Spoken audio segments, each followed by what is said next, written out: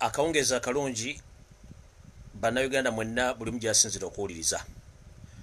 akansubire muri bulungi lwali olunaku lwa mukaaga ennaku z'omwezi zirinya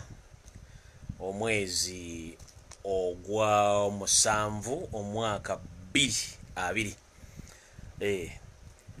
nabagambye ngenda kujja ku ssaawa 2 okusooka nale mbagambye kujja mu dakiika 3 naye nagenza okulaba nga waliwo information yinadde nkyagazaringa neŋŋamba no kansooke nkiweemu obudde ndyoke nzije ne information eno ngemaze okutuukirira bulungi so yensonga lwaki nabasindise ku ssaawa 2 ez'akawungezi so awo munansonywamu ku katono nsaba obbeetondera yensonga lwaki ngambye kanzijire ddala ku ssaawa 2 ez'akawungezi tumanyikiddwa tujje twogere ebigambo bino tubyogere bulungi so kansubire buli mwali bulungi asinzira okuwulira once again mbalamusiza nnyo bana Uganda bulungi asinzira okuwuliriza abali mu mawanga gamba amagulu meeru gambe nga Europe mu America Middle East Africa ne waka wenyina mwe mbalamusiza njolo ko baza bana Uganda mwenna basobodde okwebereramu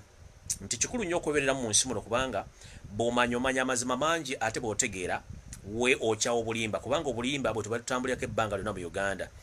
engeri gye tuli twakyawo obulimba mu Uganda twagala mazima tujja tambulira ku mazima ate nga tusimba essira ku bigabo bye tuba twogedde naddala okuweerezera eggwanga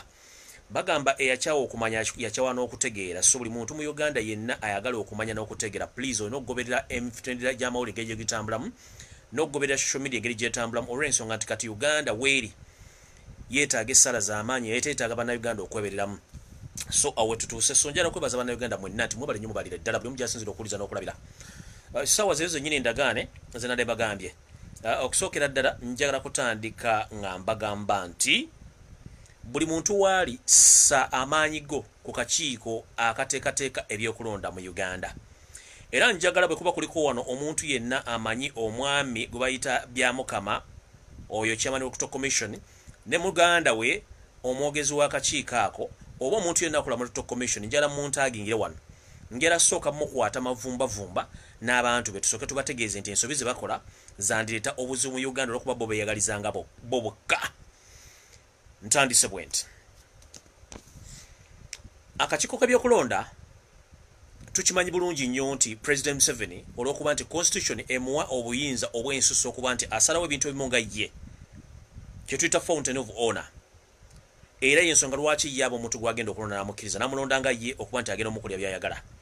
naye nno omulamuzi ono byamukama ndowooza yandibadde awummulako wansi n'akola emirimu gyo nga bwe girambikiddwa mu ssemateeka wa Uganda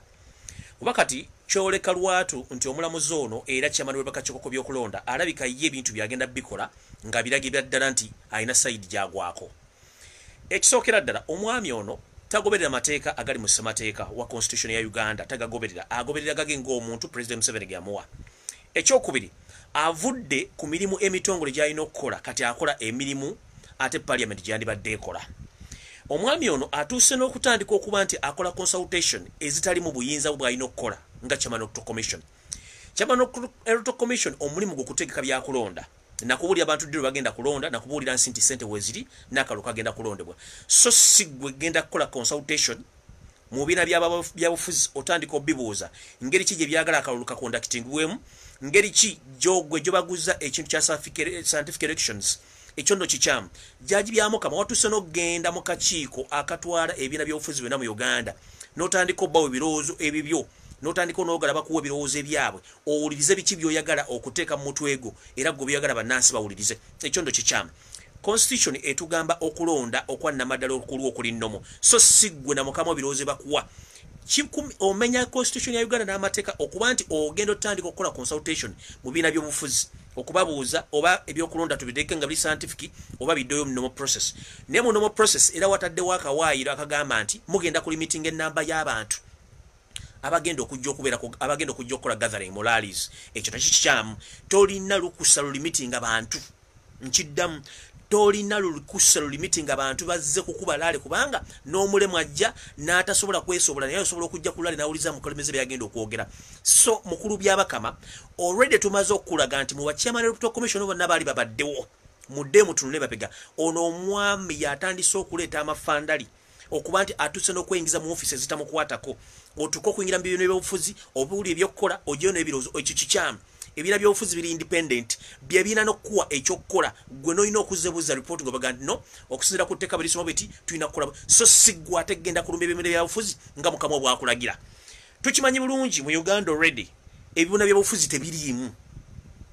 tetulina ebina byabufuzi mu Uganda biri just biriwo nga kigumanza ngenda kumenyera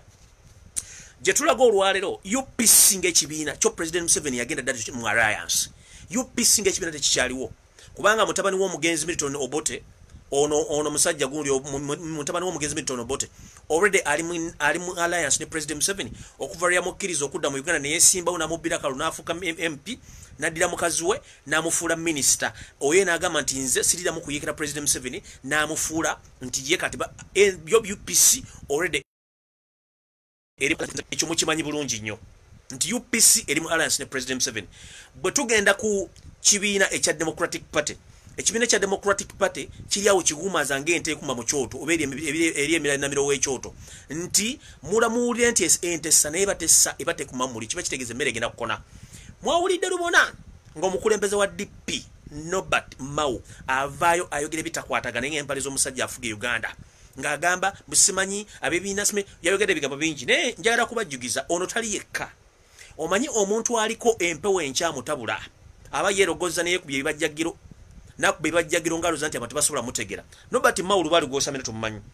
osamira lubaali gwe bayita Museveni kubanga yakutuula ku mutwe buli ssaawa essaawa zino oli mu kusasulira ebikolwa President Museveni byakolako bwewalinga obulamu bwe bwali bugenda nga yingini Yesu mulukuse tukimanyi bulungi nti embeera ey'obulamu si nnungi mu myaka nga 2.5 emabega Robert Mao wagwa ku ndiri era wali ofudde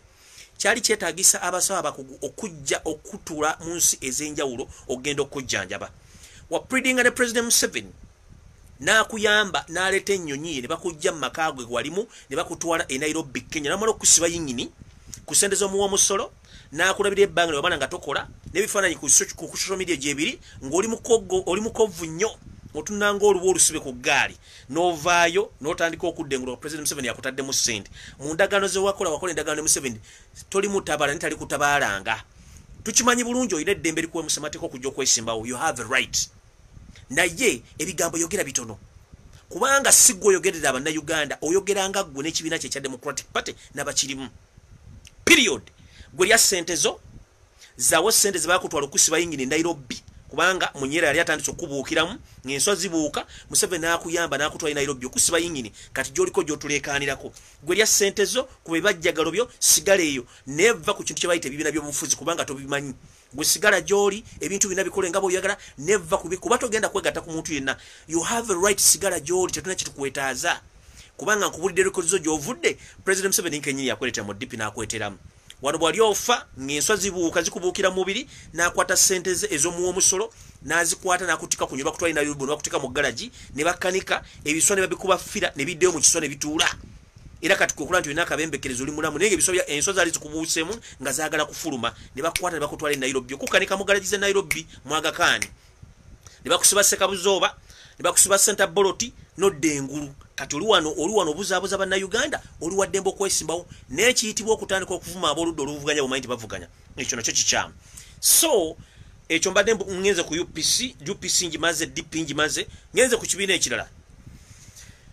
ebibiina byonna biri mu Uganda ebyobufuzi byonna bikolera under pressure ate bikolera President Museveni yensonga lwaki mulaba nti bano abantu buli kaseera babeera mu meeting eza buli kika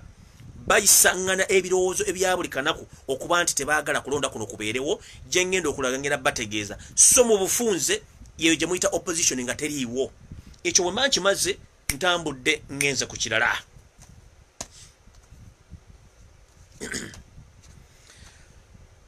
kubanga ekibadde kiggula luggi kati ngenze ku kirala onjagala okubaza omukulembeze waffe Robert Kyagulanyi Ssentamu olwaleero interview gyokoze ebadde nnungi nnyo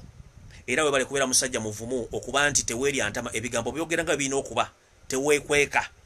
nange nno nga bwendi nti seeryantama ate siwekagabwa ebigambo byenjogera mba njagala nnyo nenjogera ekigambo ensi nekiwula nga tekirimu wadde okwekwata omulimu gwebale nnyo era njogera okwebaza abantu mwenna abasobola okuwerekerako okujjawo okuva olunaku esaazi wagiddemu n'okutuuka essaawa wooviiriddemu n'otuuka ku ofiisi zo enkulu eza People Power bantu mwe bali nnyo mwe bali ddala mwe bali kulaga president mukwano era ensi etegedde nti oli mukulembeze ojja kusobola okufuga eggwanga olw'ensonga buli kimu okitegeera bulungi so abadde babuuza biki ndooza ansa mwagifunye tewakyali kyakuddamu kulala njagala kusooka kubategeeza mulina ebintu bye mulina okwetegereza ne galubindi ezisukka mu emu olw'ensonga nti ebintu bino engeri gye bitambula ku sipiidi ya yiriiri oteekeddwa okuba nga raamu ali mutwego ali beyond 5.5 GB RAM naye wowe olina 0.5 GB RAM mu mutwego ensonga zino oyinza obutasikwasanganya bulungi so neetaaga abantu mutandika okuupgrading RAM wamu upgrade your RAM n'entegeramu mu byobufuzi kubanga sipiidi kuba twalira nnyingi nnyo ate naffe tulina okuba nga tutambula ku sipiidi eyo y'ensonga lwaki twagala tubategeeza ensonga zino nga bwe zigenda mu maaso lubadde teruli busa essaawa zibadde nnya zennyini ez'akawungeeza essaawa zibadde nnya zennyini ez'amakya ga leero ku makya ng'omukulembeze waffe balina okugenda ku CBS FM Bulange Mmengo okubaako kajojo ebibuuzo ebimubuuzibwa bannamawulire wa munnamawulire wa CBS mu parliament yaffe omukulu Medi Nsereko Sebuli wa siyaasa omukulu bw'atuuse ebibuuzo byonna biwuuse buva era n'abategeeza ki kyagenda okukola naye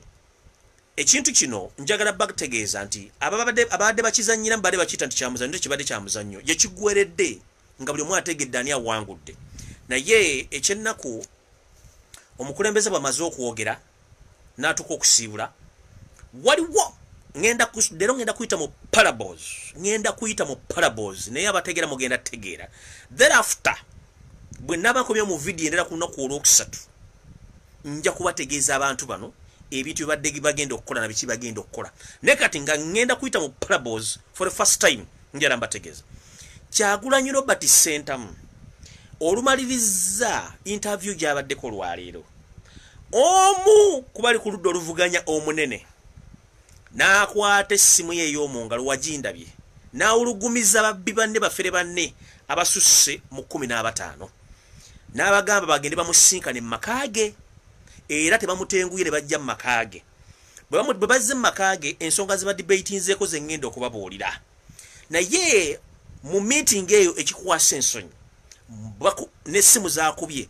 President Yoweri Kaguta Museveni lutabayisirwa mutabani wa Karekyezi naye n'asindika baminisita abawera basatu okugenda okwetaba mu meeting eyo nkiddamu omu kubayitibwa ku ludda olunene oluvuganya gavumenti Kyagulanyi Sentamu olumaliriza interview omwami n'akwata essimu ye ey'omu ngalo n'akubira abamu ku beeyita nti baludda luvuganya abaweze 15 ne bagenda ne bamusinkana mu makaage meeting eyo etudde ku ssaawa zibadde mu 7:15 netuula bulungi nnyo lubadde teruli busa ne baminisita basatu ne babeegattako mu meeting eyo kati imagine omuntu oludda oluvuganya ate nojja ne weegatta n'omuntu gw'ogamba omuwakanya ti wa gavumenti n'otuuka muyita mu makaago mutule mu discussing issues ezikwatagana n'eggwanga guli mu ludda oluvuganya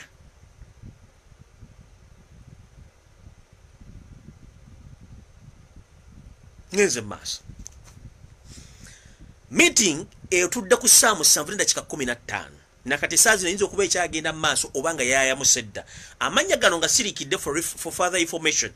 n'omuntu musirikidde erinnya for further information nemmwe abalina lwamu omungi nkimanyi mutegedde abantu bano naki kye baagala okukola ngenze maaso ekibatanudde kibadde bwe kiti bano abantu babadde nga batusiba ekikokolo nti opposition kumbe si opposition emisana boogera Lufalansa ekiro ne boogera Oludikya kati all along okuva lwe baagana Kyagulanyi okugenda okukola consultation babadde nga bakolagana ne gavumenti okulaba nti Kyagulanyi bamuwumulisa buli w'ababeera okuba nti bamulemesa n'okumuweekendinga okulaba nti tasobola kufuna bantu basobola kumugoberera nga balowooza nti okuziiza bannayuganda okulaba Kyagulanyi oba Kyagulanyi okujja okwogerako ne bannayuganda kigenda mujjako omukwano gw'abantu gw'alina era abantu baggwemu amaanyi kyebavudde bakola akakodyo kamu ne bakkiriza lwakiri for the first time mu myaka egiwera 2+ okukkiriza Kyagulanyi Robert Sentamu okujja okwogerako ku mpero z'obujjajja bwe eza CBS Mmengo najja eyo n'okumukkiriza kabadde kakodyo nti badde baagala kusooka kulaba audience ki Kyagulanyi gy'alina era asobola kukomandinga kyenkana ki unfortunately bo bennyini babadde bali tundi ku radio eyo bo bennyini badde bamupolinga kigenda ku ground era ne ba spies babadde ku ground ku Bulange Mmengo bali mu kutunula bawa updates nti owaye akasajja ebigambo byekoogera birabika bigumu ng'akagumba k'emmale era ne baba bategeeza nti abantu abakajjano sofa nga tebali gwe bakubidde essimu basusse obungi kino nno ne kibatanula ne bagamba wo tubadde tulowooza nti omusajja abantu bamuvaako tebakyamugoberera naye abantu bamugoberera bangi basose n'okusindika poliisi ejje etandika okuba abantu emiggo ku Bulange Mmengo n'okuba tiya gas poliisi bwezze egenza okuba ku bantu ng'abantu tebakyakubikako abantu bakawufu ng'omususa era abantu bagambye wano tetujja kuvawo tufiira wano webatuzaala wano waffe poliisi egenza okulaba nga teesobole ng'ate ne Kyagulanyi oludda amaze okwogera era poliisi otegere ne Kyagulanyi agenda fuluma poliisi kennyini neekwatamu ebyanguwa neegenda neeviira abantu ne basigalawo awo ge bayita amaanyi g'abantu n'okwagala okulya eri abantu mukitegedde bulungi so ekyo bwe kiwedde kumbe bano bamaze okukola information bagiwaddeyo meeting bakuba amasimu meeting neetuula meeting bwetudde ku nsonga eziteeseddwako zikabya amaziga naye nga sinagenda ku nsonga ezisekeddwa ezikabya amaziga njala bategeeza bwe nti tulina okwerwanako ennyo era tetuteeka ssuubi lyonna mu ludda oluvuganya President Museveni kubanga kennyini President Museveni yategeka okulonda President Museveni yanamba wa parliament President Museveni yenanyini luddo oluvuganya just batuguumaza buguumaza mukitegedde bulungi ekyo mukiwulira bulungi so meeting bwetudde etuddemu abantu abawere 15 bonna nga bali mu luddo oluvuganya mbagambe n'abakungu ba government nga basatu bayingidde mu meeting eyo mu bye bateesezzaako bye bino wammanga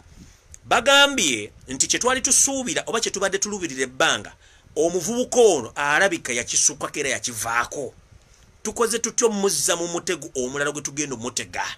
kubanga omutego gwasooka gwagaana omutego gwokubiri gubadde gwakulaba nti ennamba y'abantu gye balaba nti bakyamonitoringa nti yakendera bagenda okulanga ennamba ekyalinnya ekyo nayo kibasudde eddalu mu ekyo bagambye bata bagambye tulina okumakinga sure nga tubaako engeri gye tugenda okukola ensonga zino tulengeri gye tugenda zikyusaamu mu bintu emu bateesezzaako bibino wano wammanga ate njagala okubategeeza nti embeera yonna bannayuganda gye mulimu mu Kampala bingi nti ovuga boda bingi nti oli wa arcade oli wa restaurant abooludde oluvuganya be mumanyi nti bebaludde oluvuganya be balina remote wano wetudde tugiyita commando controlling ebyenfuna byammwe indirect nga temumanyi muloza President Museveni abikola kumbe bano bennyini abooludde oluvuganya be balina sse mu kintu kino nkiddamu mwaboludde oluvuganya nomulowooza nti be bavuganya government be bakola ne terms and conditions mweke mutambulira muyinza n'okubanga 56% conditions eziri mu karantini gwe mulimu kati nga business zikyakola ziholdingibwa opposition ya Kampala ya Uganda gye mugamba mugirina kino ngenda kiba wako sample and example ntandise bwedi mu agendas ezisomedde olwaleero mubaddemu nti okusinzira bala nti boda zikyagoberera Kyagulanyi era zimwagalako bwagazi bagambye mu meeting eyo nti bagenda kukkiriziganya ne government okuddamu okutta abavuzi ba boda badde mbakakalabye emirimu gyabwe kino nno kyogera omuntu omukulu agomugambwe avuganya oludda lwa government bagenda kuddamu okukkiriza boda okuddamu okukola emirimu gyabwe mu Kampala ne Uganda yonna ezo orders ziva omu ku booludda oluvuganya yawa order ate yawa government orders resolution ebadde yakubiri nti bagenda kukkiriza n'okuddamu arcades ez'omu Kampala zonna n'okwetola Uganda ziddemu ziggulewo abantu bakole naye bukwakulizo ki obuli babegawo okugulawo kuno 1 mukimanyi bulungi nnyo nti government ya President Museveni yazimba ekkomera ly'ekitale specifically ekkomera liri under controlled by ISO and SFC amateeka agakolayo ga kijasi punishment ezikola za kijasi n'okutta batta eri ekkomera libazimba ery'ekigo teri muntu wa prison engoye zibalimu za prison nenga abasajja ba SFC na ISO kyovola bw'onoobuuza omuntu avudde ekitali ajja kukubulya biki bakola abantu bano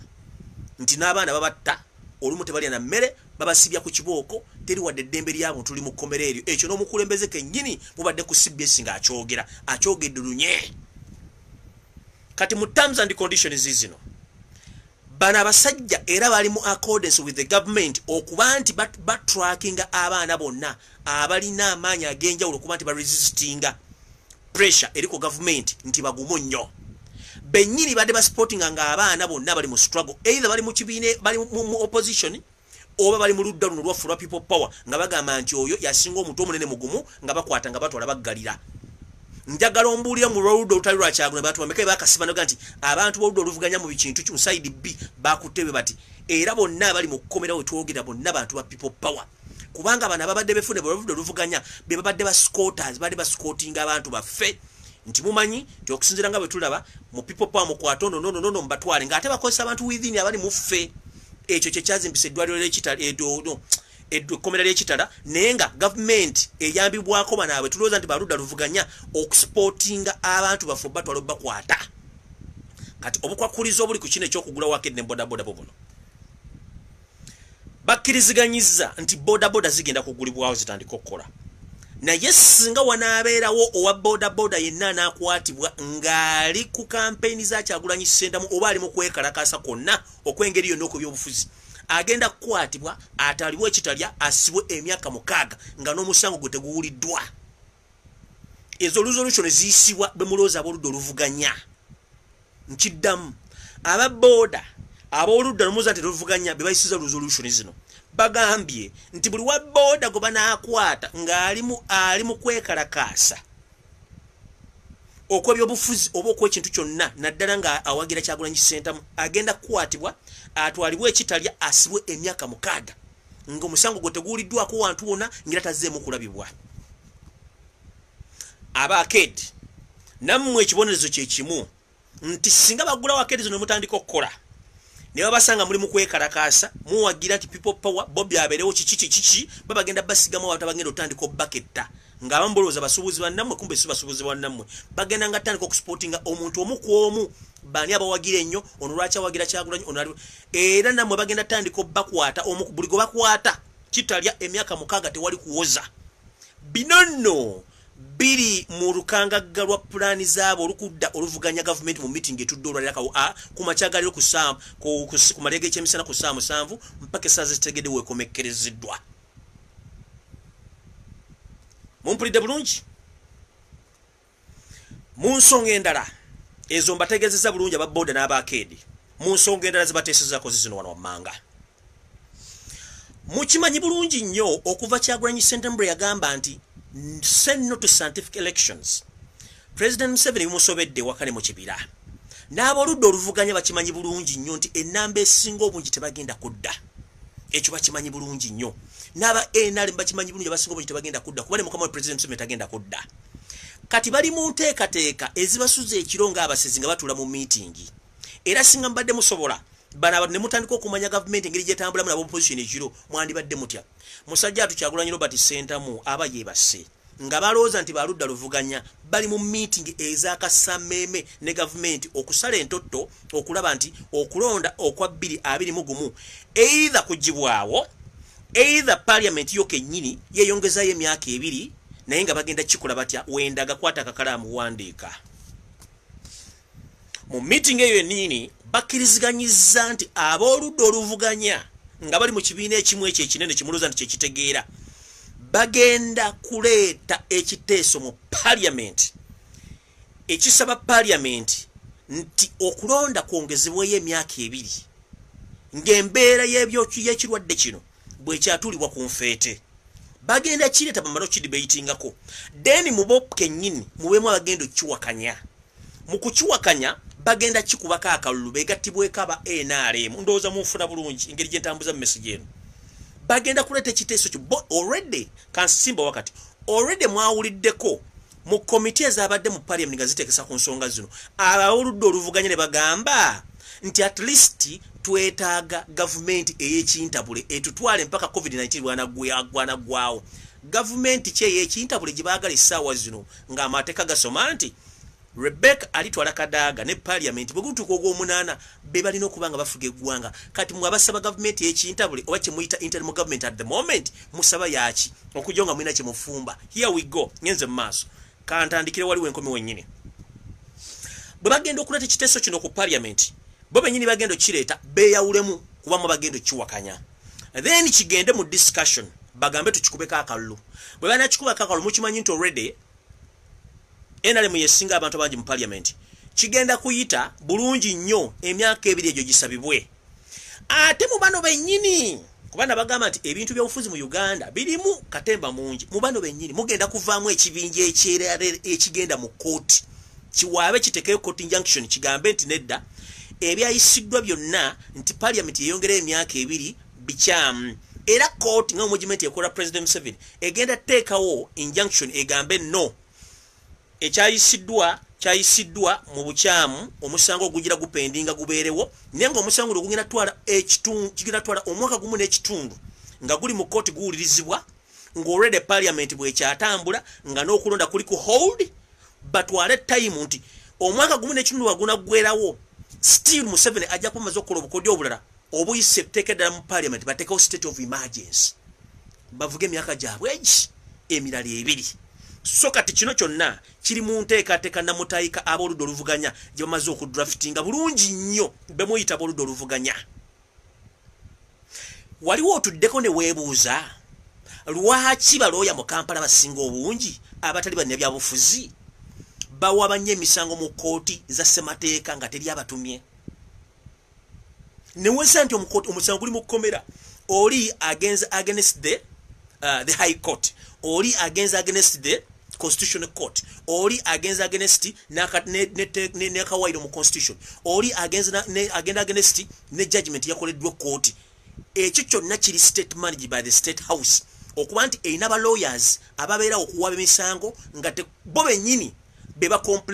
complaininga ku misango egyo era ne gibeera mu court era baze bagisala ng'ebiseera bisinga nenga mbuuza lwaki bajjaji bana batabya petition how they go to the court and they start putting petitions in the court kiba kitegeeza bana bonna bali stage money by the government mukitegedde bulungi ekyokulabirako male mabirizi onayina okutuuka ku mulingo ayina okutukuno lawyer emisango gyonna zazaawaaba agiwabanga omuntu yenga ye tekuli nti oba omusango guno guvunaanibwa gundi yavunaana gundi oba kulwa abantu banna Uganda yaguvunaananga ye nakugamba mabirizi versus Kabaka of Buganda oba Buganda Kingdom nagamba mabirizi versus the Constitution of Uganda mabirizi versus the judgment of the court aguwabanga ye kubanga is a state funded agent aliwo okuwaba emisango gino okitegera njagala kubuuza mabirizi emisango gy'abadde waaba musango kigwe yali awe nga wabira Buganda Land Board ba Buganda obanga wabira Kabaka nga yali amututeke ettakali ayina tekali yaguzeeko mu Bwakabaka wa Uganda bagano dimuwa alina ekintu kyonna kye yali wabidde gavumenti ya Uganda nti yamujjako ekintu munnabyabufuzi nti yali yeesimbyewo lwaki emisango gino tegiwabe bannabyabufuzi betumanyi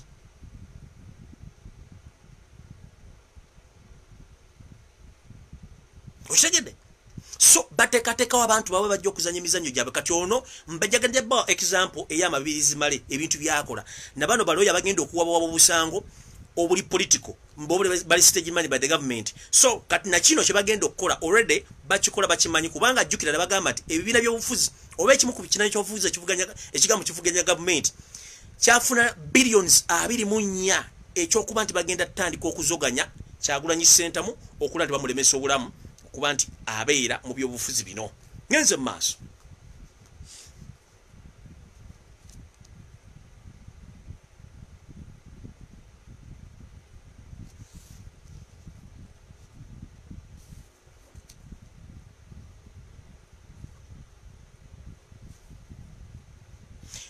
ekkomera ly'ekitale ne babuulidde biki ebirimu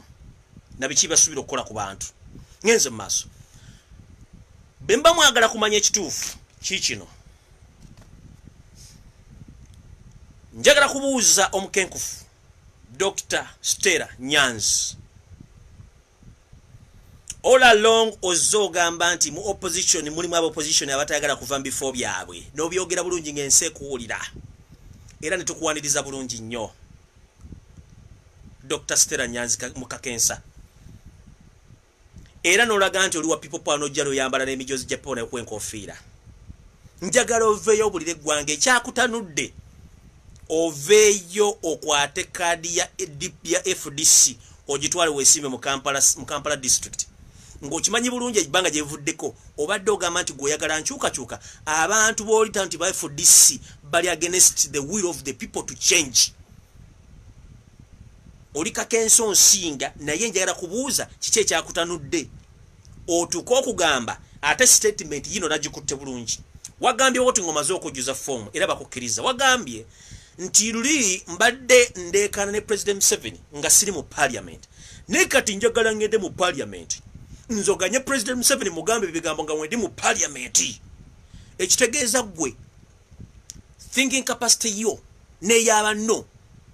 mulina ddiko gye muzannya eri bannayuganda okuba nti mukimanyi bulungi nti mukolera President Museveni asigalewo kubanga gwe wagambye nti ogenda mu parliament ozoganye President Museveni ng'ate okimanyi bulungi waga nti oyagala nkyukakyuka President Museveni omukooye era oyagala agende kitegeeza nti mu meeting gye bakutuuzizzaamu yabaddeyo kunyiga okutuusa okukkiriza okuva ku birowoozo byasooka okukola okukyusa ebirowoozo kino kye kimu ku birowoozo byewegudde ne weekuba gye eyokugamba nti ogenda kuzoganya President Museveni ng'oli mu parliament kitegeeza mukimanyi bulungi nnyo nti President Museveni akyaliwo era mwe mumukolera mugenda kutuuka okuba nti muzoganya naye ku ddiiru ki nga mukimanyi nti agenda ku ddiiru ki oli mukenkufu oli kakenso oli professor naye nze njagala kubuuza ku ddiiru ki statement wagikoze osinzira ku ki ng'ate gwe obadde ojja okola tweet ezirumba banno abogamba nti bali mu opposition ate opposition kino nno kankubulire nze information ngifuna bano abasajja bategeera nti oli mundu mwenye mu FDC tebakyalina mukazi w'amaanyi olw'ensonga nti oludda oluvuganya mu FDC oyo mukyalo mulugwala abadde opposition leader okuva omukyalo lwe yagenda owekasese ye omukyala baddewo naye nga byakola tebitegerekeka naye obanga ono Ingrid tulinawe ali awo nampawo engwa talina wayimirira watuufu nga takyana kyagenda kwe era mujja kwebuuza lwaki abantu amu opposition bali relaxed nnyo bakola emirimu naye nga tolina kumanya mulimu kigwakola talina wagenda kwesimba tewamuddemu ogenda kwesimba gindi naye nga ye waali omulimu gwe gwakuzoganya bangi nnyo bali mu opposition nga bakola ekintu ekyo Dr. Stella Nyanzi watuuziddwa mu kakiiko ak'ekyama ak'oludda oluvuganya mu kibiina kyo ky'ogamba nti kyakuzizza okuwa kaadi ne bakuguliringa bulungi nnyo ne batuuka n'okutiisatiisa ne bagamba bw'ogezaako n'ojjira ku lupapula lwa people power nti ogenda kwesimbawo bagenda kukulemesa akalulu era oyinza n'obutakalya oyinza n'okusibira mu kkomera era wagambye nti you are so intimidated to the extent you can lose elections. So the terms and conditions about what day, either you join people power and you lose, or you stay here to win that seat. That's the information which I have here on my table. Ye information general kumeza yange. Gwe kenyini dawo statement gwakoze. Wagambye nti nze ngenda gera mu parliament. Nzoganye President Museveni ng'okimanyi bulungi President Museveni agenda kati yo statement fenga fa bategereke bufuzi engeri gye mbikyusa mwazo tutegeera eba etegeeza nti mukimanyi bulungi nnyo mukolera Museveni era bw'onoogera mu parliament ogenda musangawo kati njagala kutegeeza obudde bwa mukamaawo gw'obadde weegaana essaawa zino nga bamukutaddeko obeerako kifuba buweddeko era olina okgenda njagala kubuusa bantu muddeyo mulabe video Stella Nyanzi bigambo byayogedde ngolo bamaze omukwata obujega bamukyusiza kubanga bamugambye either you take the card and you win the seat,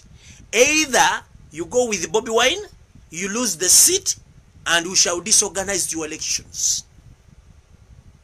and four more consequences will follow kubanga balina mandate ekola buli kimu.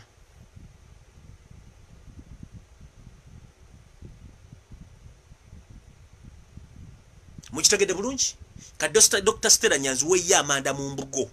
oli mukazi muganda bwenkyogero okimanyi kubanga nebigambo tobirumamu weeye amanda mu mbugo agakubuguma essaawa zino era njagala okitegere bulungi nti ffe bimwatudde byonna twabitegedde kubanga drone zaffe zitambula bakunyigiriza ne bakutiisatiisa okutuusa lwakkiriza okuba nti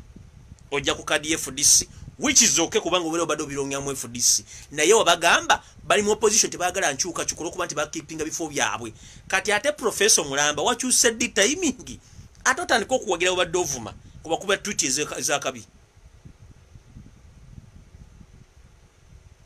Dr. Stella Nyanzi wetereze kubanga gye tulaga oyinza okuserera n'ogwa Simebo no jate mu people power atojjo tandika okudde na atotugende ate people power oye. Ngolede wamaze okujibiretinga kala wazikyusiza dda form wazifunye. Eno ogenda kujja tugamba ki? Kubanga tukimanyi bulungi mu ludola mu luvuganya lwa kiyaye temuyina money power muyina mujje. Katugenda kulaba ngo jozunze embaligo gambo simanyi nkomyo mu people power simanyi our power. Kala ziri ogenda zite kuba fe tulina history ku bantu abo. Twagenda okubayambako ebunyolo kibatukola tukimanyi bulungi nnyo benyini batunda results tukimanyi bulungi nnyo kati ate gweke benyini gobadde obekubira ate giwazi no jubilatinga no yambala ne kala full combat kati kibakukoze nawe ojja kyejjusa sina buzibu naawe just njagadde kugama information yatuse ku meza yange era njagadde njifulumye eggwanga litegeere neche njagala mu quoting I'm not against Dr. Stella Nyas but I'm against his decision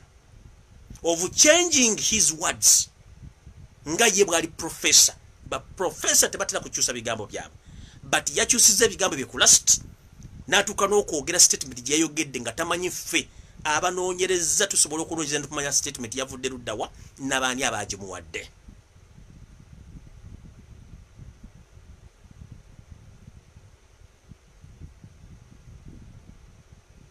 Awo nvuddewo.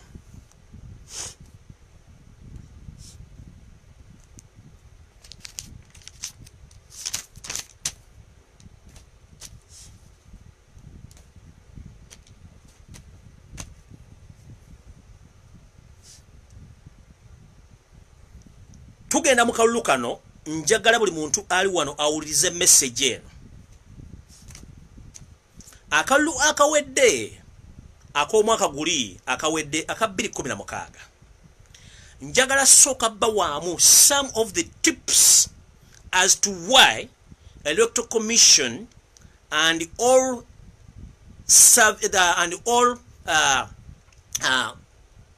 communication companies jebalina omukono munene mu kukyusa results n'okubba obulu bw'abantu mu Uganda. Nkiddamu njagala bategeeza nsoke mbazeeyo bulungi nnyo mu ngeri telecommunication companies zino Airtel,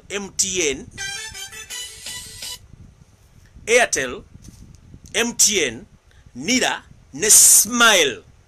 ze company satnya ezakola obukodyo obw'amaanyi okulaba nti obulu bwa elections ziwedde benyini bebazikyusa nga bakozesa system gyengendo banyonyola na bice bibadde mu meeting eyasembyeyo nga tugenda mu kalulu kano.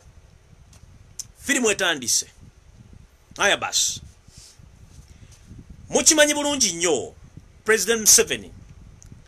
Kampala mukono wa Kiso tebasoma byava mu kulonda. District 3 eziri kulusho mu byobufuzi bya Uganda tebasoma byava mu kulonda. Do you know the reason as to why? The reason is President Museveni yakimanyi basoma mukalo ne wakiso kabaka muweddeko era tasobola kuwangula. Olwokuba nti bali mu kobane lirimu nabana baloza nti bali mu luddo oluvuganya era bakiriziganya bafuna swap deal sente mpya nenkadde nezigabanwa. Nzize mbagamba nti abasajja bano bali mu opposition kubanga tebaagala kuva bafuna sente mpya nenkadde era baali babasuubiza ebintu bingi. Naye Kyagulanyi Ssentamu gye yava n'atandika bajjonya n'abanyeenya kutuuka obbalaga nti tebalina kye balina baavu mponga byoya bakolera nsimbi. Ntandise mwali bulungi nnyo ku ntimbe gaggadde nga muwulira enambole Sulaiman Kigundu Chairman of the Commission owakakiiko kali akavuddeko era ndozirayo Kigundu Sulaiman Kigundu ng'asoma ebyaliva mu kulonda. Bwenti bwentandise wandiika TV ez'enjawulo okwali Natasha Broadcasting Service, NTV ne TV stations endala zaali zirina ba agents baazo buli district na buli gombola nga ziwa updates results ezaali ziva buli district na buli gombola era nga NBS yali ewa results ezaali entuufu. But unfortunately, Uganda Electoral Commission, nezino ba service provider MTN, Airtel, Nira ne Smile bamanya nti results NBS zefulumya tezigenda coordinating nezabo zebafulumize nambole. because this service provider, they are the one who doctored all the results which were read by Sulaiman Chigundu. Not Sulaiman Chigundu, Badiru Chigundu, sorry. Bano ba service provider MTN, Airtel, Nina ne Smile, bebali muchetuita technical team. Eya data ne internet okubanti bebali ba doctoringa results ezasomebwanga Chigundu enambole kati yo NBS yali wa right results. What went wrong after ne ba discovering at NBS egenda bakubyo mupira ne bajijjako network ne bakubira management esima bagamba program agenda maso yokusoma results muji switching off on air. Ero lwajjako off NBS ne bajijjako off teyadda mu kusoma results muddeyo mwetegereze bulungi nnyo. Even Radio Simba ne radio stations ezimu zaali zizanya results entuufu, but the management of Electoral Commission and Uganda Communications Company bakula radio stations amasimu zigamba ekintu kyemukola kikyamu kiveeko. Electoral Commission yeina obuyinza obwenkomeredde okuzangiza results. Radio zalekera okusoma ebyavudde mu kulonda ne TV ne bazijjako tezaddamu ne ziddamu kuyimba nyimba zaako za karaoke na kuteekako buyimba ngeri bali mu kubala bululu. Babubalanga batya? Balinanga okubala obululu obuvudde ku buli kyalo ani awangudde, naye bano baggayi batandika okuzza results zonna nga bazizza ku district, babala district by district. Kino bakikola olw'okuba nti gavumenti ya President Museveni yali emaze okuwa MTN, Airtel, Nira ne Smile. Eno Smile company ya Sudil Lupareria ye nannyiniyo yomukuba big directors abaji owninga. Nira ya President Museveni ngwe mujimanyi. Airtel ya Muhoizi Kanyerugaba. MTN ya Janet ne bane basamu kutesa batu bananyini companies zino. Jukira beba service provider abempuliziganya eyokuba masimu ne internet n'okutambuza ensimbi ku masimu gammwe. Ndoza mufuna bulungi ngenze maaso. Bano bakola data center ezaali mu bitundu ebyenjawulo mu Kampala nga balina computers, balina bakafulu mu kukyusa figures nga bacorresponding ne to commission eri enambole ku screen gaggadde ezalisomwako Badiro Chigundu. Muddeyo mwetegereze video ezo. Chigundu yatwalanga wakati w'eddakiika 2 okusoma results ezaddangako kubanga bali bamalanga directorate bamalanga zikyusanga ne balyoka bazisindikira Chigundu amalo ziyitamu n'alyoka asoma results. So nga atolere Chigundu results zonna ezaaliwo baali bazina in personal nga weeziri. Mukiwulira bulungi? Badiro Chigundu results zonna yazina in personal nga bwe zaali entuufu mu file zonna nga bazirina. Naye nga balina doctorate centers ezaali zikulibwa MTN ne Airtel ne Nina ne Smiles olw'okuba nti bali ba service provider ba internet okuba nti bamala okufuna results ezivudde ekibaale nti oba katugambe nti opposition yasinze ne bafuna bali ba doctor bakafulu mu kuwala okukyusa figures ne bakyusa kubanga balinanga ki already Electoral Commission egama presiding officer akaluka bana bagange gye bakakolamu babena ne kita DRS forms already ziri signed by abantu ba agents abade ku polling stations nga tebamanyi kyovuna nabagali bitugenda mukalukano buli polling agent yenna wegendereza okusayininga sign nga tomaze kebera wawo sayininga waliwo empapulaze mu sayininga nga waliyo cabinet paper wansi ojja kusayininga sign yesigale ku lupapulo olulala zino Electoral Commission zekozesa ogenda okukyusa results ku district toina ogenda kiddamu. Bano ba service provider bakola centers ezalimu ba foreigners bakafulu mu IT n'abantu abali ku ground. Era njagala kuba mjulire ekintu kino nti results ezasomerwanga Alhaji Badiro Chigundu zonna zaali nfu, zaali zimaze okukyusibwa n'okugetebwa MTN, Airtel, Nina ne Smile zonna ze basomanga nfu nga mazo zikyusa. Lwabadde terulubusa MTN, Airtel, Nira oba Smiles ekyaliyo I don't know. Bayitiddwa ekapeka ewa General Salim Sare Akandanaho in the same tech they used in the previous elections gye bagenda okuddamu okukola. bayitiddwa ne bawera contract zezimu ezabaweerwa omulundi guli okuba ndi bagenda kubeera ba service provider mu kuguza government internet mu kutambuza n'okukyusa data n'okumuweereza gye bagenda omusomera. Kino kyeyoleka lwatu olw'ensonga nti bano batudde ekapeeka mu faamu oba mu maka g'omwami Salimu Sale kubanga era naluli yali mu system eyo. Batudde mu business center Salimu Sale ne bakkiriziganya ku terms and conditions era ssente bazifunye. Mbabulidde bulungi nnyo mu kitegere company zino zennyini ze zibaddenga zibba obulu nga zikozesebwa government olw'okuba nti be ba service provider nga bakolagana wamu Uganda Communications Commission, Smile, Airtel, Nina ne MTN already be bali mu kintu kino already ino system already bagizimbye daweri sente zafunyiddwa bazifunye zonna bazirina. So tugenda mu kalulu kono already nga President 7 amaze already kusettinga timu yegenda okubba akalulu like the way how they did the previous elections. MTN, Airtel, Nina ne Uganda Communications Commission already bamaze okusettinga timu zaabwe ne data center ezigenda okuba nti zikola ki zibba akalunga babakabbo mulundi guli.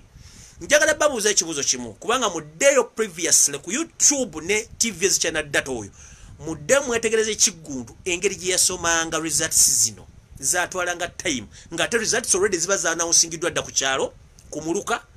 ku Gombola ne ku district kiki ekidire ingisa results okutuuka nga n'abalina DRC forms bagamba tulina zino kigundu ng'asoma ndala.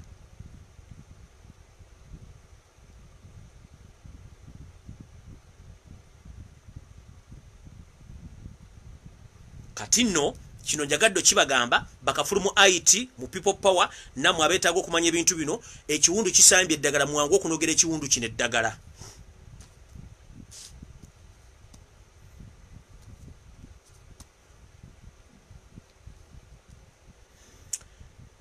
Ekyo nga nkimaze Electoral Commission kubanga already Judge Babakama nga agenda okusoma ebivudde mu kulonda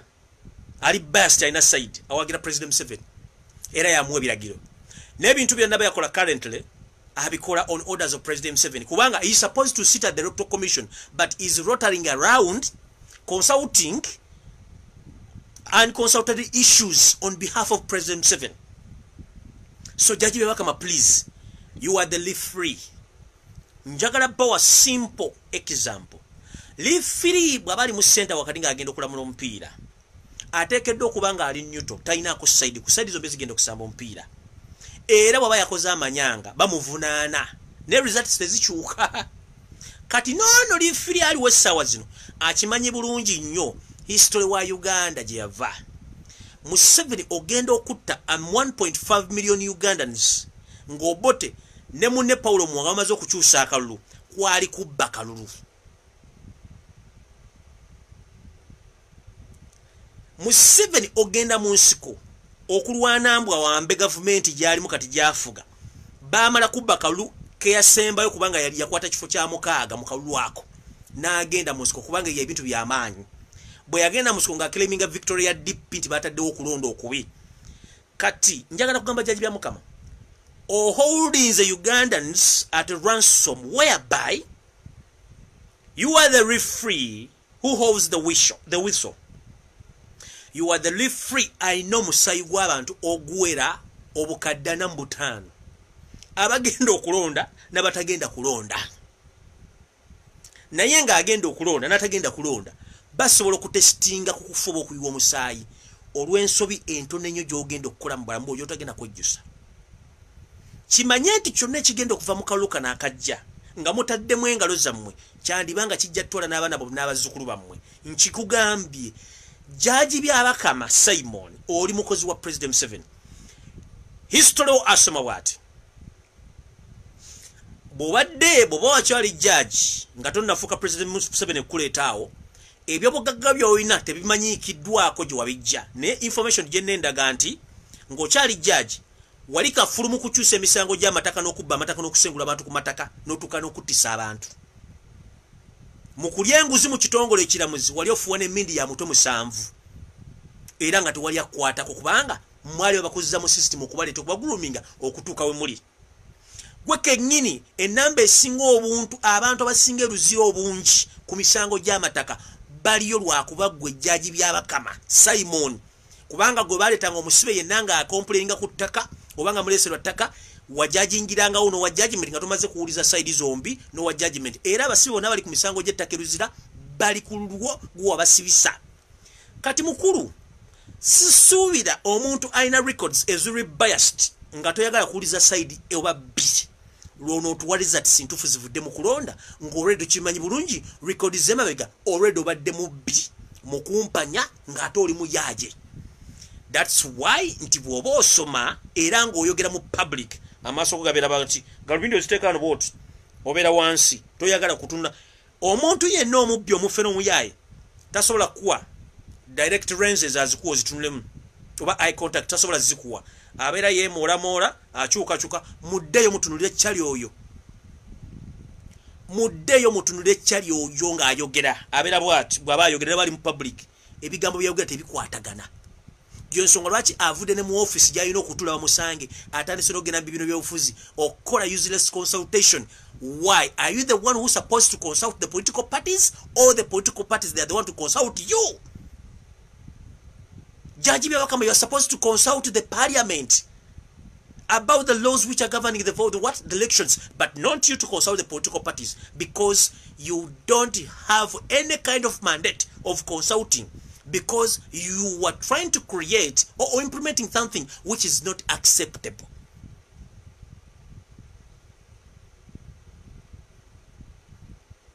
This is a warning to you.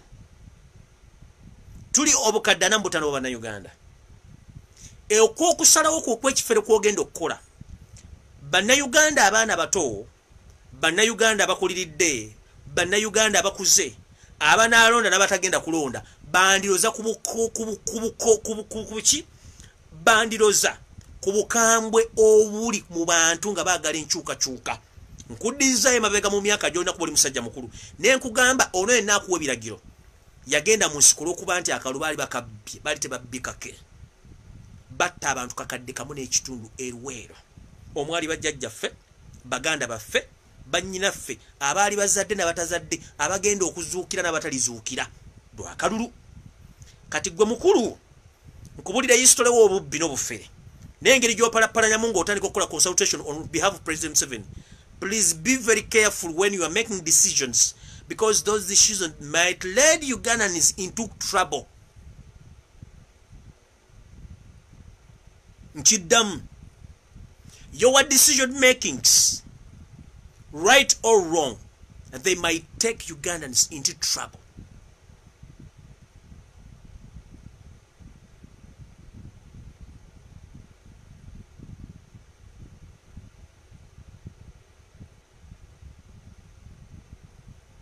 Ebyogamba, we should put a specific number of people together during the campaign or rallies. It is not written anywhere in the Constitution of Uganda. Those are your own thoughts or your ideas. Campaigns must be open. Let Ugandans enjoy the campaigns. Because some people, they talk even long to go to discotheques or discotheques. But when campaigns comes, but when you start denying them their rights, that means you are planning something huge against Ugandans. But be warned and stay warned. Kubanga already oliku blacklist ya European Union na American Interpol kino nkikubude bate sagala kikugamba. Any slight mistake jokola bayina profile yo okuva nga okyali mu judiciary. Abantu abali luzira ku lulwo, abantu abattirwa ku misango gy'ettaka ne boosibye kati oli mu Electoral Commission erina okujajinga banna Uganda results ezinava mu kulonda. Any slight mistake, any violence enebeera mu kalulu ako gy'onoosibira ojja kubeerayo bwagu tumpala tatagenda kubeerayo.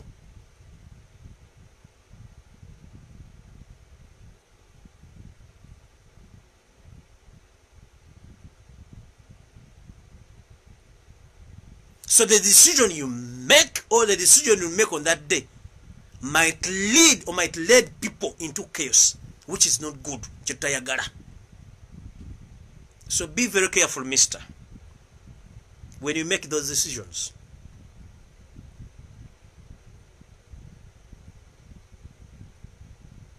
Ensizi kutunuulidde kamera zikutunuulidde profile obagirina kubanga history mu kitongole ekiramuzi yonna bamukufunyeeko era balina n'obujulizi abantu bwewasibisa nga tebafunye judgment ntuufu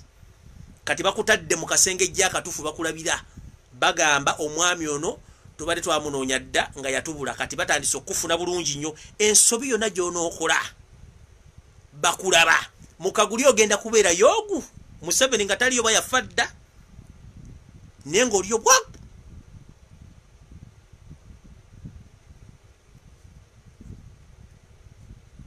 nvudde waawo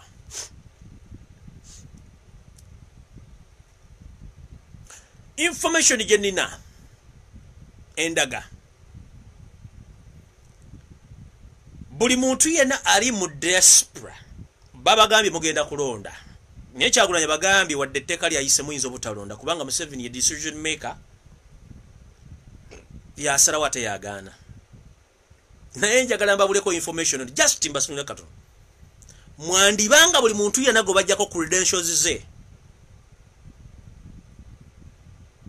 wandibanga ogenda kulonda nga ate tolonze bw'oba oli mu diaspora nga wajjirwako nini nambayo bino mwagenda okuwandisa ku embassies bino baba wange mmere gye mwagenda nga simanyikanda USA Boston wa South Africa Ruda wa gye baba wange mmere mugende muwayo credentials zammwe za national ID. I can announce to you that you've already voted nkiddamu bw'oba oli mu diaspora nga wayo credentials eza national ID wandibanga soon or later ogenda kulonda naye nga physically tolonze bakozesezza nini nambayo okuba nti ogenda kulonda eno information njagibawa within 5 days from now njagadde basunidako mukimanye nti omuntu bwakusaba national ID natandika okusaba nini namba agijjeko agikopole kiba kikyamu nze ne bantu bannange twalwanyisa omuze ogw'okusaba nini namba ku social media ne munvuma ne naliko omuzimu ogwali guŋŋamba basaba nini namba azizino balina ekigendererwa kibazisaba which information general wadde kyali tennakula endaga nti buli gwe bajjako nini namba oba wali mu nsi ki mwannyinaze oba muganda wange ogenda kulonda era ogenda kulonda ng'omuntu yalonda mu diaspora nkiddamu yenna gwe bajjako nini namba oba oli mu kiyumba kya Muwarabu oba oli Dubai oba oli Europe oba oli mu America naye ng'oli mu diaspora njagala okukubikira munnange wandibanga mu diaspora decision gye baakoze walonda ogenda kulonda naye nga si gwe agenda okulonda nini namba yo gye wawaayo abaakufera n'ogiwaayo be bagenda okukulondera mwanvuma ne muŋŋamba lumbo yayonona struggle ne mbagamba tikiri in proper condition omuntu okusaba nini namba akuligestaringa as who nakibabuuza gwe teweebuuza oli mu America omuntu agize okuwemera gati soko tuwe reference soko tuwe report nini namba yo oli Canada omuntu agenda kuwemera gati soko lete national identification akusaba yaki oli South Africa omugandi jangu wewandise kuwemba simuwadde buli kimu mukiwadde ebitu embiwaddeyo nakada akakodyo okudda yeekayo n'ababadde stranded mwebuze lwaki government yali concerned nnyo okuba nti buli nsi bateekayo ekiwandiiko ekiraga nti eriyo bannayuganda babundabunda abaagala okudda ewaka biki baali baagala okuzaayo ewaka era baali baagala ki part of the documents baali baagala bwe tebaagala national passport baali baagala national identification kubajjako nene numbers do you copy that epapula byatambula worldwide buli munnayuganda waali nti embassy egindi egaba na Uganda bali stranded mujje mwewandiise nammwe ne mujja ne mwewandiisa ne muwayo nini numbers bazitwala mugenda kulonda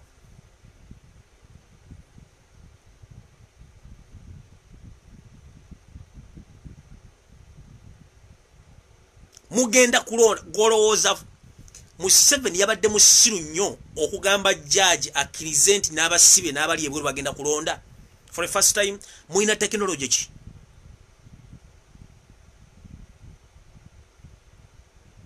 era ni agendo basa sulogena kwembasa za Uganda okulonda munawe muli nabagamba ne munvuma ne mugalumbi aluna struggle alumba ba comrades but nze nali manyi kubanga nkimanyi bulungi people party tunayo tuwandisiza muntu na nini namba so the trick was Bana Uganda bababunda bunda babawandika worldwide popular ne biyita era ne mutwalayo ne mugenda ne mwewandisa ne mwoyini namba za mwavaayo tikye bali basaba nini numbers genda ne Dubai right now abane bagala okuzzayo bali stranded era still bola forms ze basaba kuli code muino okujja n'endaga muntu za bagala nini numbers for what use?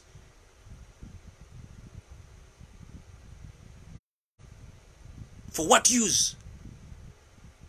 Kino kyakolebwa mu America, kyakolebwa mu Canada, kyakolebwa mu Europe, kyakolebwa mu Asia, kyakolebwa mu nsi za Africa.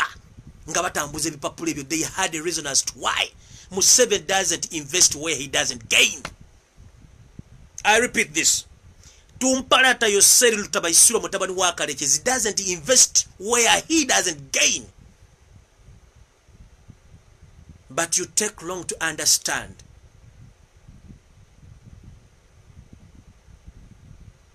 Tumparata Yoseri Lutabaisirwa, the son of Kalekezi, doesn't invest where he doesn't gain.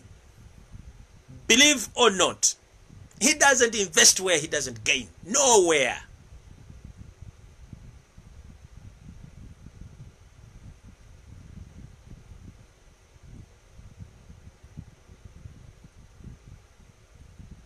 Museveni, the one I know, and his entire family, they don't invest where they don't gain. They might bring that thing, thinking that they are going to help you, but in return, they gain. But without you notice that they are gaining. That's the trick they use.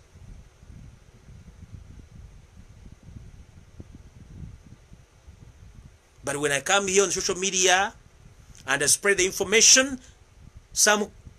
come on say that I'm giving propaganda. But right now I've just come to inform you that whoever gave out his nini number, when you are abroad, please, soon or later, ogenda kubanga olonze. Kubanga information injirina naye tenajjula bulungi nnyo.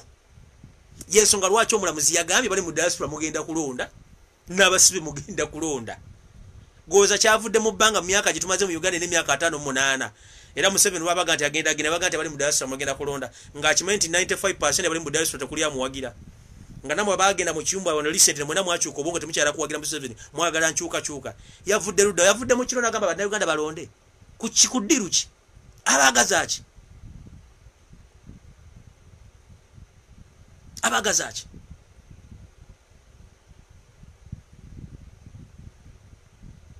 Let me ask you one question.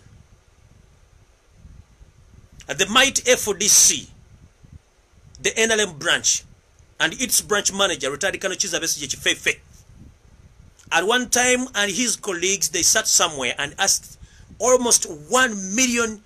nini numbers for what use, because they say that they are using those nini numbers to open a case against President Museveni in the International Criminal Court. But where are those nini numbers right now? Era waki tebazoogerako.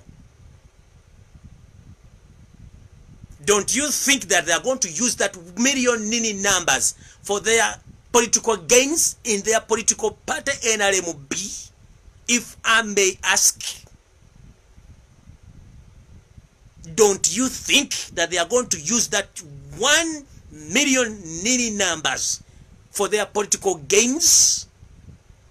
Wabira da mu International Criminal Court emisango gyayina nfofoolo.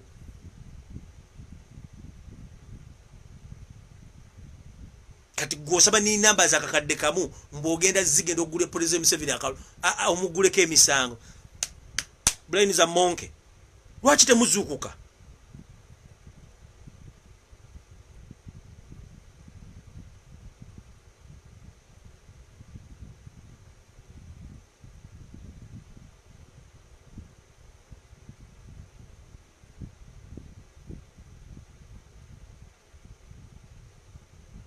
Lwaki temuzuukuka?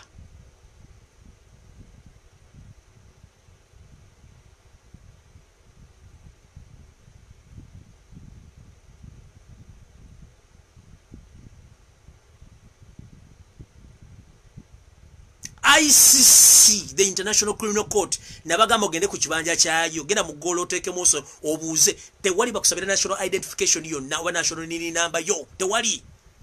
ekyaba kuba enchukwe n'omuntu yabalimu Winnie Chiza, Honorable Winnie Chiza, yagenda okugula omusango gagugula ku President 7. Nono omulalu waabo ono eyakuba abantu kasase n'abatta. Ayina omuntu gwe yasaba nini nabo ogenda okugula omusango against the humanity of people of Kasese. Did she ask any Ugandan a single nini number? Nga agenda okuwera President 7. Noyo musirikale yakuba abantu amasasi n'abatta Kasese.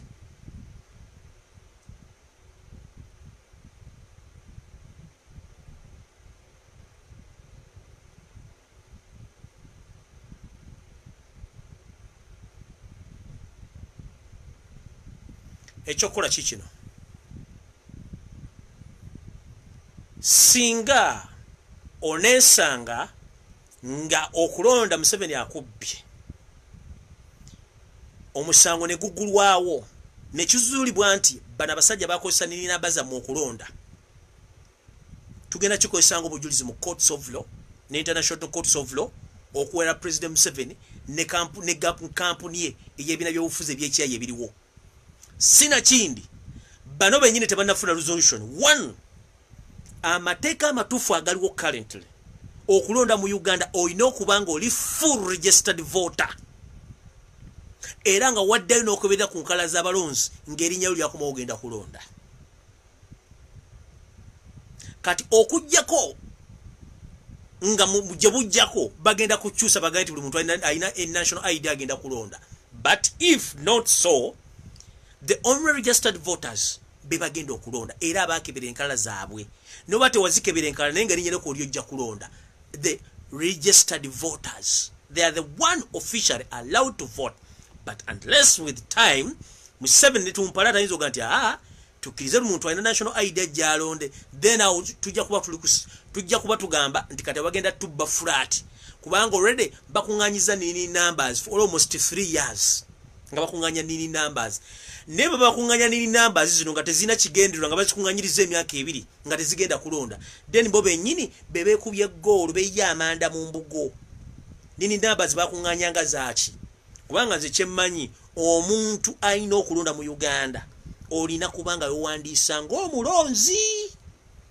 mu kitundu wowandiisiza era nga n'amanyago gaakomawo naye ayina national ID nga tewandiisa ng'omulonzi mu kusooka bwe kyali naye ate Museveni n'amala n'akijjala tugenda kulondesa national ID n'akijjawo nga massive registration ezagenda maaso almost 5 million ezewandiisa n'atyamu n'agamba hold on please okulonda tetugenda kukozesa nini numbers twetaaga abantu bagende bewandiise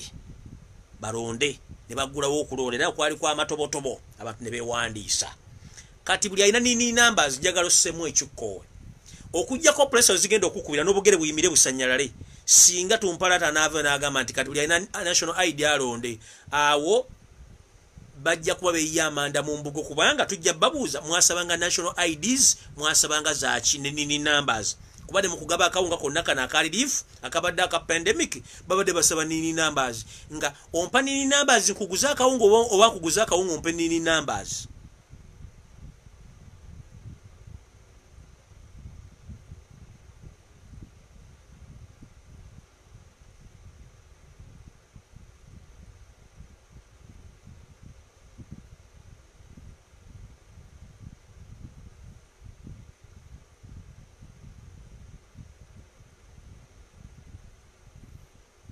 Obuntu buli omu bubiri mbabuulidde either tumpalata akkiriza nti abalonzi bali abewandiise bagenda okulonda kubanga yamanya bwe yasooka okugamba nti buli muntu alina national ID agenda kulonda newe wandiisa miliyoni 6 tumpalata n'afunamu nzikulu n'agamba hold on chichi bantu bewandiisa miliyoni meka n'agamba akatukyusiza buli muntu alina national ID tagenda kulonda abewandiise bagenda okulonda. Kati olwokuba nti bayinza okuba bacyumuletinze numbers eziwera mu miliyoni 5 eza nini numbers nga bakosa ba agent babwe ni anyway possible ate bayinza okwekyusiza mu kitinga embazi nti ate buli national ID alonde kiba kitegeeza buli yawayo nini namba yo bagenda gikozesa. Kati na kino tulina okisimbako essira wadde anaakyuse oba taakyuse ffe tumanyi nti omuntu alonda yali mu katabo kali akeewandiisa bwe bagenda kulondesa national ID buli ayina then abo bajja tubuulira kye bali baagaza nini numbers tukitegere tibali baagala kutubba.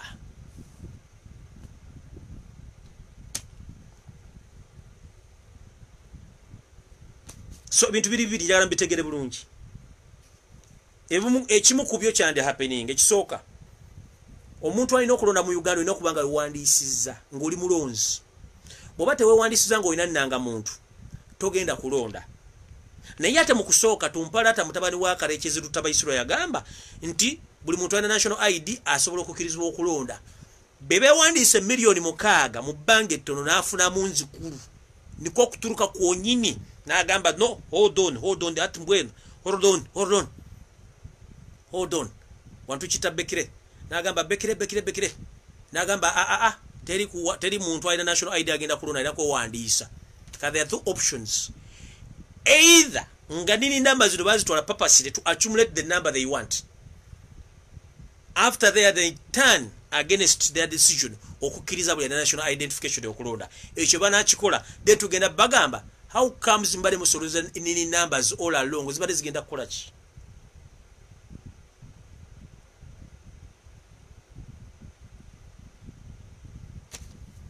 Ebyo no ndoza mubitegedde bulungi kubanja gadde mbanyonyo mutegeere bulungi. Mukitegedde bulungi? Ekyo nkimaze kambikeko silabasi yange eno njababulira silabasi ndalo nebetandika naye ngencha ngenda kukyalako emmengo mbulange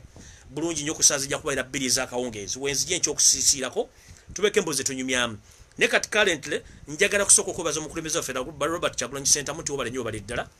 emirimu gyotusaake nga luno tukulembera naye okwemulugunya kwange njagala kufundikira video eno njala kusaba ebyo bitongole byonna ebyenjawulo ebiri mu kibiina kyaffe kya oba mu mugendo gwaffe gwa People Power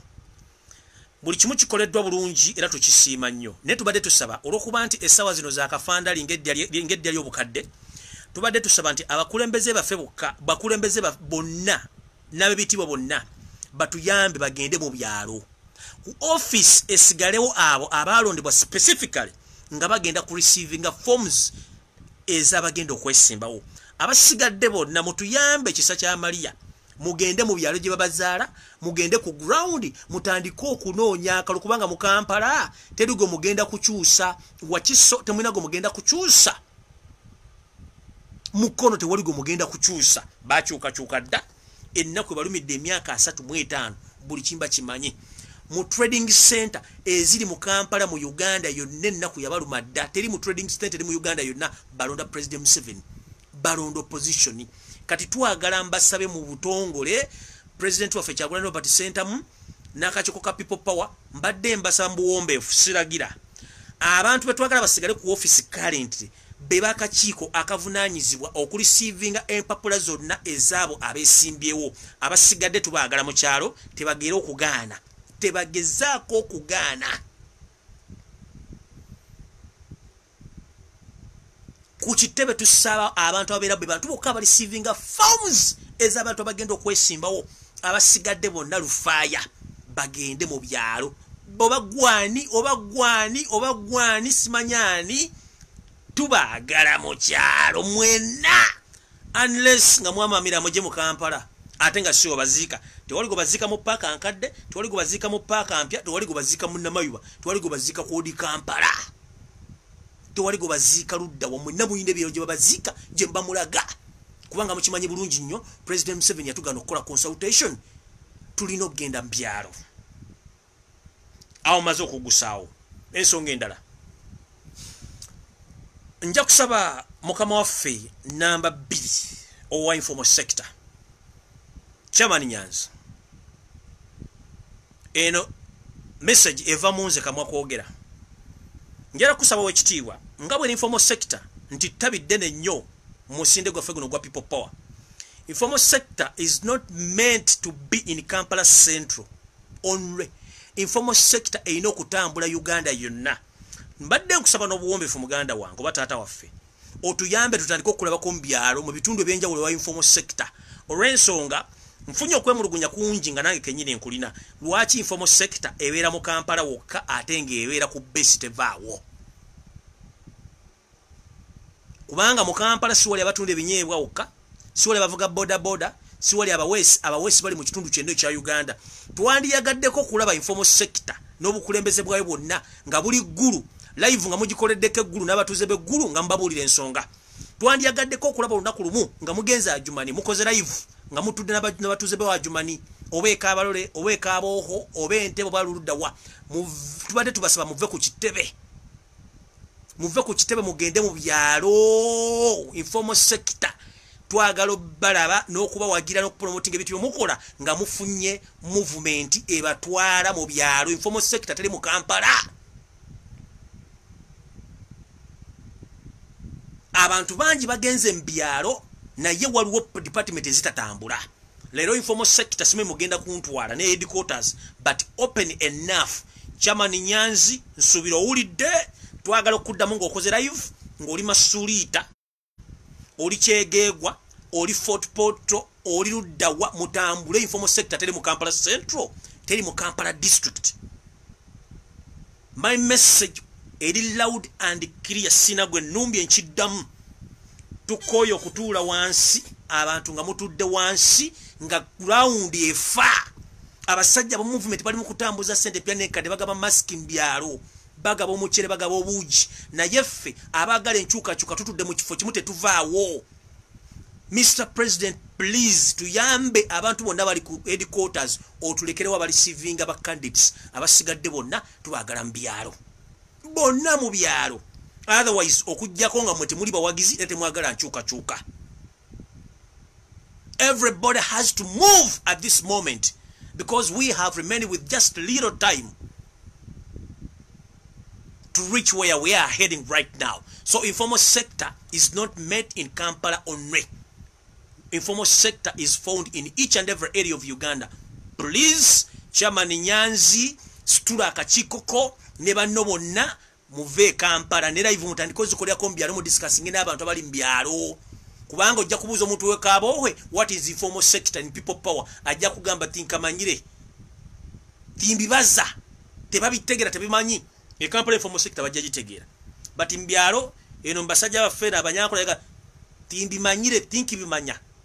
timbibaza sijja bisibimanyi songa ate mwandibadde mutuuka ku bantu abo baba wesa abavuga boda abafumba emmere abasaluni abavuga taxi abakola tebali mu Kampala okamugende mu bintu mu bikyalo byonna mubategeeze gwe kirumye oba gwe kinyiziza. I'm very sorry naye nze njogera bwongo bwange ate njogera okusinzira ku information oba okusinzira ku message ze nakafuna esuka mbantu 15 nga bagamba informal sector tatambula yabaaki era abantu abali ku headquarters abatatambula babaaki. So His Excellency the President tubadde tukusaba abantu bonna tetwagala kudda kula muntu mu Kampala abantu abagaba kalenda abagaba posters abagaba stickers please muzigaba mu trading center. That is the wrong information and wrong idea. The right track is in village whereby omuntu atalina radio bwanafuna poster ya Kyagulanyi ajja kutegera ntono gwengendo okulonda ne mu trading center country wide bonna bamanyi Kyagulanyi era bamwagala. So mogenda kola drive nti muli nenga mugeze mu trading center kubanga kunaaba ne wesiga ebizigo oba kubanga owunya ne wefuira perfume still oba tonaabye ojja sigala ng'owunya.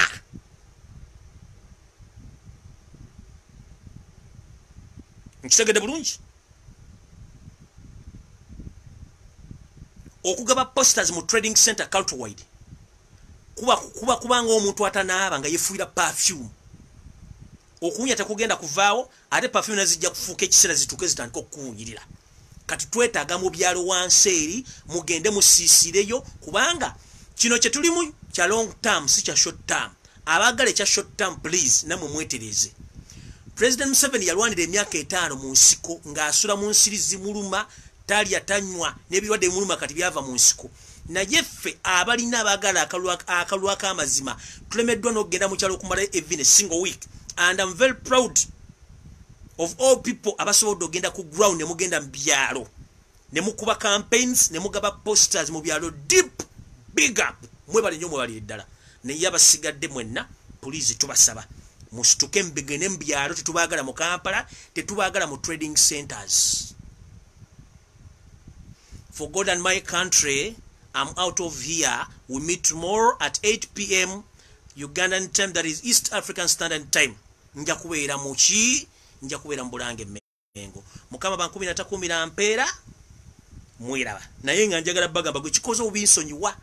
kubanga amazima eno government gye tulimu ya mazima atayagala kuliza mazima yasigala munda ya nnyina nze saagala kwogera kigamba ate ntandika kwogera Lufalansa, njogera Lujapan, njogera Luganda lwerwo, ndogera nga bwe baalumpa. Saagala kwekwerereka ejjambiya njiyita jjambiya so sikambe. Owulira ennyukuta bba njiyita bba ate sigamba ate eriko akakira sima nkyogedde nkimaze sikizaayo. Ampalana oli waddembe okumpalana kubanga bampalana walana dda ebyo sibinkwatako. Naye nga njogedde amazima kubaga maidi kyagala okubeeramu ya mazima. Tukoye ebintu by'ekifuusa n'eby'ekiyaaji. Ground is needed but deep in village, not in trading centers and not in Kampala. Era njagala okubaza nnyo mwenna abagenze mu ground mu byalo deep. Mwebale nnyo mwebalire ddala. Mukama yonna gye muli abakuume era bwe musinga okwagala. N'ababa sponsor nga mwenna big up mwebale nnyo okukola kintu ekyo. Mwebale nnyo mwebalire ddala. For the first time nja kubaza Pastor Muwanguzi, nja kubaza Sauda Madada, nja kubaza Segirinya Muhammadi, nja kubaza Bobiyanga, nja kubaza bani abala bana zitu Masaka what? Masaka people power n'abantu bangi nnyo abagenda mu byalo njagala okwebaza mbaddamu. Pastor Muwanguzi, Segirinya Muhammadi, Sauda Madada, Bobiyanga, Masaka people power, diehards n'abantu abala besobodde kumenya mannya. Please mwebale nnyo mwebalidde omulimu gw'omukola temujjango okwo. Njagala n'abaana abantu abakulu babayigireko mugende mu ground mu ttaka munda mu kyalo. Osisireyo wiiki kubanga olutalo sirwa leero sirwa kuggwa leero. Sina bijibe ngenda bagamba munansonyiwa bekikozo bubi ogwange nkumaze tusinkane ekya Mukama bankumire atakumira mpeera mweraba.